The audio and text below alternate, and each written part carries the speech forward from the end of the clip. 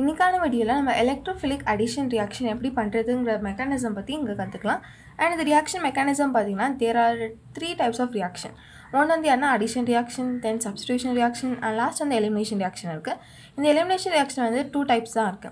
And the addition and substitution பாத்தீங்கன்னா electrophilic addition, nucleophilic addition, free radical addition, அந்த substitution electrophilic substitution, nucleophilic substitution இந்த மாதிரி 3 types வந்து இருக்கும். And அதுல இருக்க first type தான் யாருன்னா electrophilic addition reaction. So இந்த மாதிரி reactions எல்லாம் எப்படி பண்ணலாம்ங்கறத நம்ம பார்க்கலாம். இப்போ இங்க பாத்தீங்கன்னா இந்த reactions எல்லாம் mainly யார் வந்து undergo பண்ணுவா பாத்தீங்கன்னா alkenes. Alkenesக்குள்ள double bond இருக்கிற hydrocarbons, then alkynes. இவங்க ரெண்டு பேர் தான் இந்த reaction வந்து mainly வந்து undergo பண்ணுவாங்க. Okay. And இங்க ஒரு example இருக்கு, இங்க ஒரு alkene இருக்கு. And இங்க நம்மளோட nucleophile and electrophile இவங்க ரெண்டு பேருமே இருக்காங்க. இப்போ எப்படி இந்த reaction வந்து நடக்கும்னா first வந்து இங்க வந்து ஒரு bond break வந்து ஆகும். So இந்த ஆரம்பல கேரக்டர் வருதோ அவங்க கிட்ட நெகட்டிவ் சார்ஜ் வந்து டெவலப் ஆகும். அப்ப இது கிட்ட பாசிட்டிவ் சார்ஜ் வந்து டெவலப் ஆகும். Then இந்த பாண்டும் பிரேக் ஆகும் because so that இங்க அட்டாக் ஆக முடியும் கரெக்ட்டா. அப்ப இங்க வந்து நமக்கு நெகட்டிவ் சார்ஜ் டெவலப் ஆகும், இங்க வந்து பாசிட்டிவ் சார்ஜ் வந்து நமக்கு டெவலப் ஆகும். ஓகே. So ஒரு இம்பார்ட்டன்ட்டான திங் நீங்க ஞாபகம் வச்சுக்க வேண்டியது என்னன்னா எப்பவுமே நெகட்டிவ் சார்ஜ் வந்து எதை இண்டிகேட் பண்ணுதுன்னா electron rich condition R electrons வந்து அதுகிட்ட அதிகமா இருக்கு அப்படிங்கறத இண்டிகேட் பண்ணும். அண்ட் பாசிட்டிவ் சார்ஜ் வந்து எலக்ட்ரான் டிஃபிஷியன்ட்டா இருக்குன்னு அர்த்தம். டிஃபிஷியன்ட் மீன்ஸ் அதுகிட்ட எலக்ட்ரான்ஸ் வந்து கிடையாதுன்னு அர்த்தம். அப்ப இங்க பாருங்க இந்த கார்பன் கிட்ட நெகட்டிவ் சார்ஜ் இருக்கு which means இது வந்து எலக்ட்ரான் ரிச்சா இருக்கு. இது கிட்ட பாசிட்டிவ் சார்ஜ் இருக்கு which means எலக்ட்ரான் புவரா இருக்கு. அப்ப இது என்ன பண்ணுனா இதுக்கு அந்த எலக்ட்ரான்ஸ் வந்து டொனேட் பண்ணும். அப்ப இந்த மாதிரி ஒரு பாண்ட் வந்து அட்டாக் பண்ணும். ஓகேவா? அதனால நமக்கு என்ன ப்ராடக்ட் வந்து கிடைக்கும்னா இந்த கார்பன் பாசிட்டிவ் சார்ஜ் அப்படியே இருக்கும். தென் இங்க சிங்கிள் பாண்டா மாறிடும். இந்த கார்பனுக்கும் இந்த ரெண்டு பாண்ட் அப்படியே இருக்கும். எலக்ட்ரோஃபைல் வந்து இங்க நமக்கு பாண்ட் ஆயிடும். ஓகே. and the நியூக்ளியோஃபைல் வந்து தனியா நமக்கு கலந்துரும்.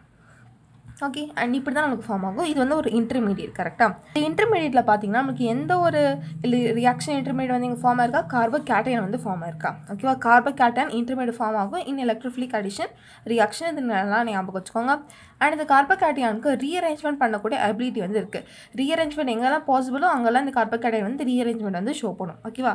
இங்க ரீஅரேஞ்ச்மென்ட் ஆகிறதுக்கு பாசிபிலிட்டி கிடையாது. அப்ப இது இப்படியே தான் இருக்கும். அப்ப இங்க பாத்தீங்கன்னா இந்த nucleophile it is electron rich, இது வந்து எலக்ட்ரான் புவர். அப்ப இந்த நியூக்ளியோஃபைல் என்ன பண்ணும் இதுக்கு வந்து அதில் எலக்ட்ரான்ஸ் டொனேட் பண்ணும். அண்ட் ஃபைனலி நமக்கு என்ன பாண்ட் வந்து ஃபார்ம் ஆகும்னா இந்த மாதிரி இருக்கும். தென் இங்கே நியூக்ளியோஃபைல் வந்துடும். தென் இந்த கார்பனோட எலக்ட்ரோஃபைல் வந்து வந்துடும். இந்த ரெண்டு ஆட்டம்ஸ் அப்படியே தான் இருக்கும். ஸோ இதுதான் நம்மளோட final product of electrophilic addition.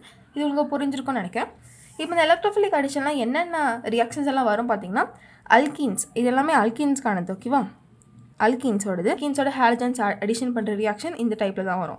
Then HX add பண்ணுற ரியாக்ஷன் இந்த டைப். தென் வாட்டர் ஆட் பண்ணுற reaction addition of water reaction of அல்கீன்ஸும் இந்த டைப். தென் ஹைட்ரோபோரேஷன் ஆக்சிடேஷன் அப்படிங்கிற ஸ்பெஷல் டைப் ஆஃப் ரியாக்ஷன் இருக்குது, அதுவும் இந்த டைப்பில் தான் வரும். இது 3 ரியாக்ஷன் பற்றி நான் ஹைட்ரோகார்பன் சாப்டர் பார்ட் 3 வீடியோவில் வந்து நான் டிஸ்கஸ் பண்ணியிருக்கேன். ஸோ நீங்கள் அதை போய் செக் அவுட் பண்ணி பாருங்கள் if you want to know about these 3 reactions. Okay. இல்லை ஒரு இம்பார்ட்டண்டான திங் என்னென்னா இப்போ நீங்கள் இந்த ஹாலஜனோட அடிஷன் பார்த்தீங்கன்னா இதுக்கு வந்து மெக்கானிசம்ங்கிறது அவ்வளோ தேவையில்லை. டேரெக்டாக சிம்பிளாக நம்ம வந்து ஆன்சர் வந்து ஃபார்ம் பண்ணிடலாம். வேறஸ் இந்த HX அடிஷனுக்கும் வாட்டர் அடிஷனுக்கும் நமக்கு வந்து ரியாக்ஷன் மெக்கானிசம் வச்சு தான் நம்ம போட முடியும். பிகாஸ் சில டைம் வந்து நம்மளுக்கு நார்மலாக எப்போ போல் போட்டோம்னா நமக்கு ஆன்சர் வந்து கரெக்டாக வராது. அதனால் நம்ம மெக்கானிசம் இந்த ஹோல் மெக்கானிசம் ஃபாலோ பண்ணி தான் இவங்க ரெண்டு பேருக்கு வந்து கரெக்டான ஆன்சர் வந்து நம்மளால் ஃபைண்ட் அவுட் பண்ண முடியும். அண்ட் இந்த மெக்கானிசம் பேஸ் பண்ணின கொஸ்டின்ஸ் வந்து ப்ரீவியஸ் இயர்ஸ் வந்து கேட்டிருக்காங்க. ஒரு 3 to 4 கொஸ்டின்ஸ் வந்து கேட்டிருக்காங்க. ஓகேவா? அண்ட் அது எப்படிங்கிறது நான் உங்களுக்கு சொல்லித்தரேன். அண்ட் அதுக்கு முன்னாடி நம்ம 2 விஷயம் தெரிஞ்சுக்கணும். ஒன்று வந்து என்னென்னா கார்போகேட்டைனோட ரீஅரேஞ்ச்மெண்ட். கார்போகேட்டைன் வந்து ரீஅரேஞ்ச்மெண்ட் அப்படிங்கிற ஒரு திங் வந்து ஷோ பண்ணும். அண்ட் இதுக்கான ஒரு வீடியோ ஸ்பெஷல் வீடியோ இருக்குது, அதுக்கான லிங்க் நான் டிஸ்கிரிப்ஷனில் கொடுக்குறேன், நீங்கள் செக் அவுட் பண்ணி பாருங்கள். அந்த வீடியோ கன்ஃபார்ம் பாருங்கள். அண்ட் அதுக்கப்புறம் இந்த வீடியோ கண்டினியூ பண்ணுங்கள். ஓகே. அண்ட் இதில் பார்த்தீங்கன்னா கார்போகேட்டைன் வந்து ஹைட்ரேட் ஷிஃப்ட், ஃபினால் ஷிஃப்ட் அப்படின்னு 2 types ஆஃப் ஷிஃப்ட் வந்து எக்ஸிபிட் பண்ணும். ஓகே. அண்ட் நெக்ஸ்ட் வந்து என்ன மார்கானிக் ஆஃப் ரூல்ஸ். மார்கானிக் ஆஃப் ரூல்ஸ் பற்றி உங்களுக்கு தெரியும்னு நினைக்கிறேன். இப்போ ஒரு அன்சிமெட்ரிக்கலான அல்கீன்ஸ் இருக்குது, இதோட நம்ம இந்த HXO இல்லை வாட்டர் ஆட் பண்ணும்போது நம்ம வந்து மார்கானிக் ஆஃப் ரூல்ஸ் அப்படிங்கிற ஒரு ரூல் வந்து ஃபாலோ பண்ணணும். ஓகேவா?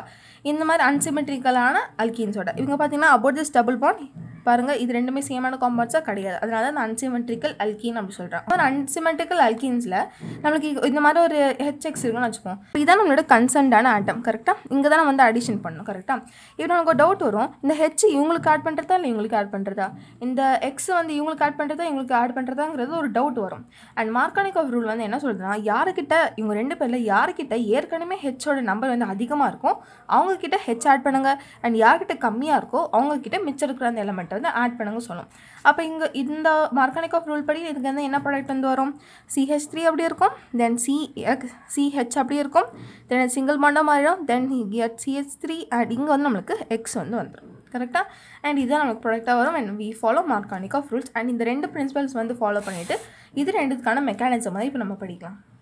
ஓகே. இப்போயே சொல்கிறேன், இது ரொம்பவே சிம்பிளானது தான். நீங்கள் பயப்பட தேவை, வெரி சிம்பிளாக நான் சொல்லித்தரேன். அண்ட் நீங்கள் வந்து ஹெச்எக்ஸ்க்கான அடிஷன் பார்க்குறோம். இந்த ஹெச் வந்து என்ன குளோரின், ப்ரோமின், ஃப்ளூரின், அயோடின் எது வேணா இருக்கலாம். இங்கே வந்து நான் ஹெச்பிஆர் வந்து எடுத்துக்கிறேன். ஓகேவா? அண்ட் இதான் நம்மளோட அல்கீனாக இருக்குது. அண்ட் இப்படி இருக்கும்போது நம்ம ஃபஸ்ட் என்ன பண்ணணும்னா, நான் வந்து இந்த பாண்டை பிரேக் பண்ணும். ஓகேவா? நான் இங்கே வந்து அரை மார்க் வந்து போடுறேன். இந்த வேல வந்து நான் பிரேக் பண்ணுறேன். ஏன்னா மார்க்கானிக் ஆஃப் ரூல் நான் ஃபாலோ பண்ணுறேன். ஓகேவா? அதனால் இதுக்கு நெகட்டிவ் சார்ஜ் வந்துடும் அண்ட் இதுக்கு வந்து பாசிட்டிவ் சார்ஜ் வந்து வந்துடும்.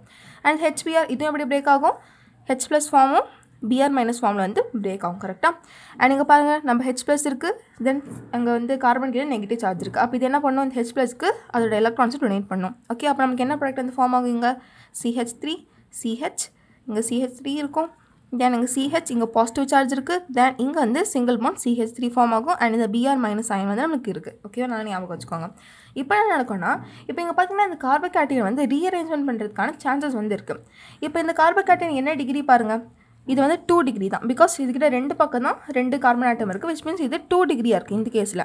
வேற இதுவே இந்த கார்போகேட்டைன் இங்கே வந்துருச்சுன்னா, ஒரு வேளை இந்த கார்போகேட்டைன் இங்கே வந்துருச்சுன்னா, இந்த பக்கம் ஒரு கார்பன், இந்த பக்கம் ஒரு கார்பன், இந்த பக்கம் ஒரு கார்பன், விச் மீன் 3 கார்பனோட சரௌண்டாக இருக்குது, விச் மீன் 3 டிகிரியாக மாறிடும்.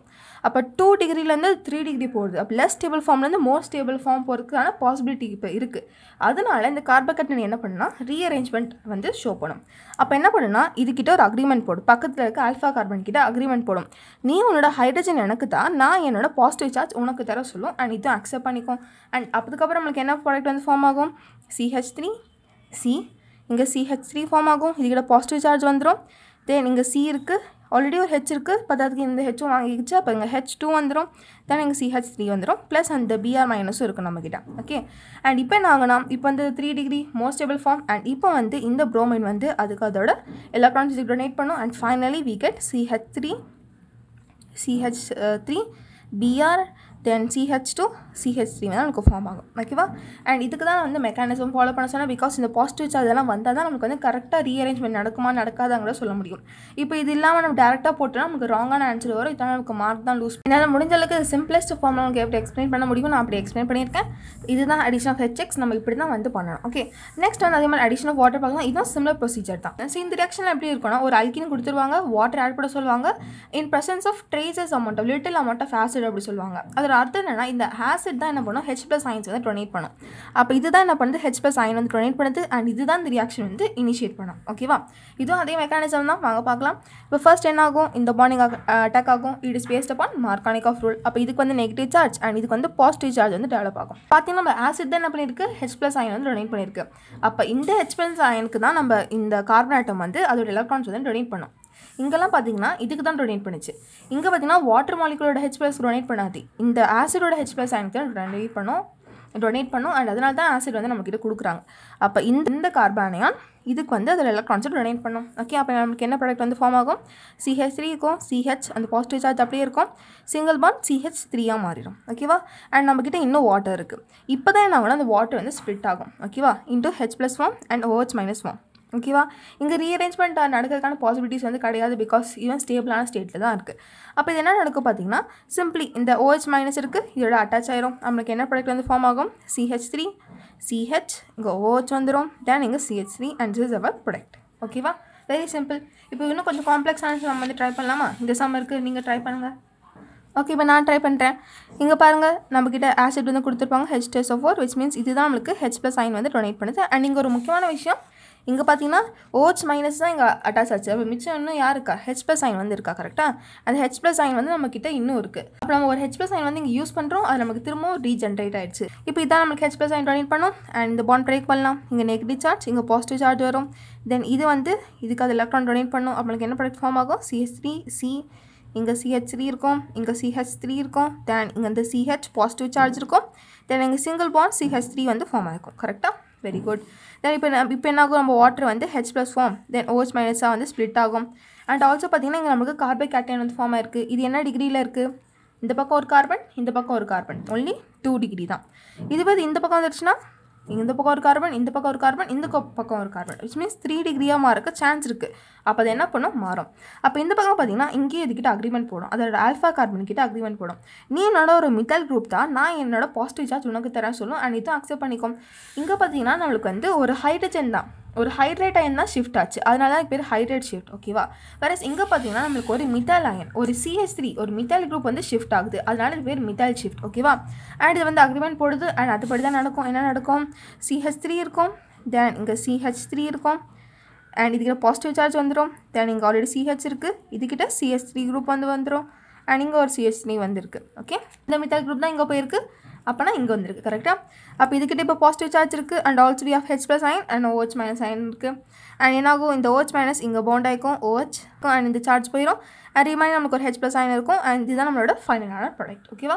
இது உங்களுக்கு புரிஞ்சிருக்குன்னு நினைக்கிறேன். இது ரொம்பவே இம்பார்ட்டண்ட்டானது. இந்த மாதிரி சம்ஸ்க்கெல்லாம் மெக்கானிசம் ஃபாலோ பண்ணி தான் போட வேண்டியதாக இருக்கும். இப்போ இந்த சம் இருக்குல்ல, இந்த சம்மும் சரி இல்லைனா இந்த சம் சரி, இது ரெண்டுமே ஒரு PYQ கொஷின். ஓகே, ப்ரீவியஸில் கேட்ட ஒரு கொஷின் தான். இந்த வீடியோ உங்களுக்கு ரொம்ப யூஸ்ஃபுல்லாக இருக்குன்னு நினைக்கிறேன் அண்ட் இதே மாதிரி நிறைய ரியாக்ஷன் மெக்கானிசம்ஸ் எல்லாம் நான் அப்லோட் பண்ண ட்ரை பண்ணுறேன். So that's it. Thanks for வாட்சிங்.